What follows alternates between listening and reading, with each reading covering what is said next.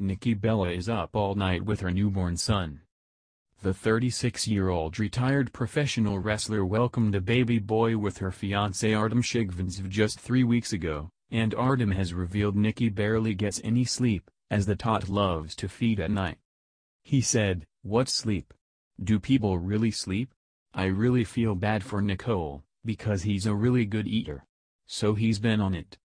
And whilst Nikki is focused on feeds, 33-year-old Artem has perfected the art of soothing his son whenever he cries.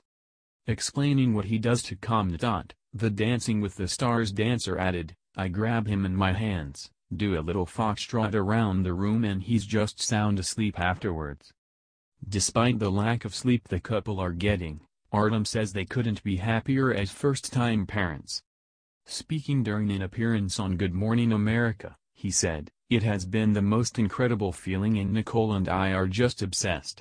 I just didn't know that I could have so much love to give. It's just incredible, he literally owns us." Artem's comments come after the Total Bella's star said she has cried so many happy tears since giving birth to her son on July 31st. Nikki wrote on Instagram, "Thank you all so much for understanding my maternity leave. I have taken in every single second with our baby boy, and will continue to do so. I have never cried so many happy tears in my life. God truly has blessed me in the most amazing way ever. The love, goodness, it's just indescribable." The beauty previously insisted she wasn't going to have children until her 40s, but her whole world changed when she got pregnant. She said, I wasn't planning on getting pregnant now. I thought when Artem and I got engaged we'd get married a few years down the road, then babies. I was thinking maybe early 40s.